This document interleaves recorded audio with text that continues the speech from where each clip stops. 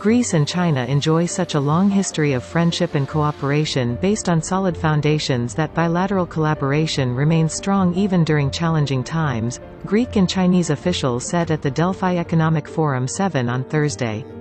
The four-day forum, held in central Greece, was concluded on Saturday.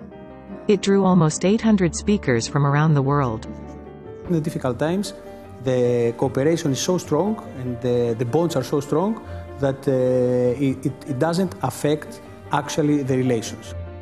Smerlis also said that the volume of bilateral trade increased even during the COVID-19 pandemic, and China is one of the largest investor countries in Greece.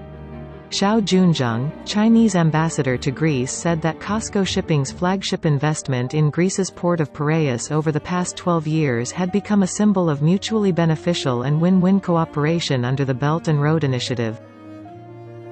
The Belt and Road Initiative is highly compatible with Greece's strategy of becoming an international freight center and a logistic hub. Yu Zhanggang, chairman of the Piraeus Port Authority SA, said that COSCO Shipping had invested €1 billion since 2010 in the port of Piraeus, helping Greece's largest harbor rise in the worldwide ranking of container handling capacity from 93rd place in 2010 to 26th in 2020. Piraeus Port will have a very good futures and also good benefits to our local society.